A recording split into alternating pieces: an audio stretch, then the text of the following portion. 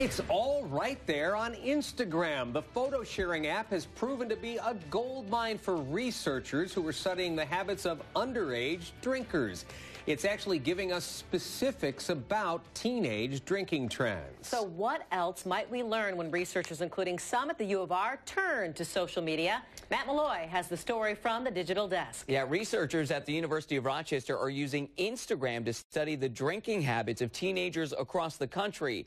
The team using photos, texts, and hashtags in that study, they've discovered some things that you might expect, like teenagers tend to drink on weekends and later at night, just like adults tend to. But it also revealed some unique patterns. Teenage boys were more likely to drink beer, specifically Heineken, while teenage girls are turning to vodka.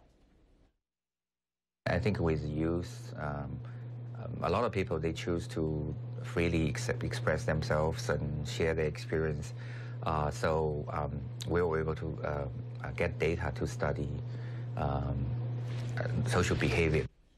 Now, they're not targeting individuals in this study. They're looking at an overview of the nation. They collected data from more than 15,000 users.